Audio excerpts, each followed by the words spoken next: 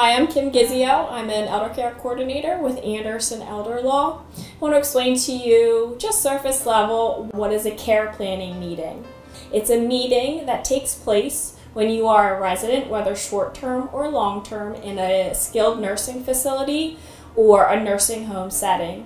The meeting includes the interdisciplinary team at the nursing facility, so that can be a social worker, a registered dietitian, a nurse, or recreational services representative. The family is encouraged to participate, as well as the client or the resident that's currently in the facility.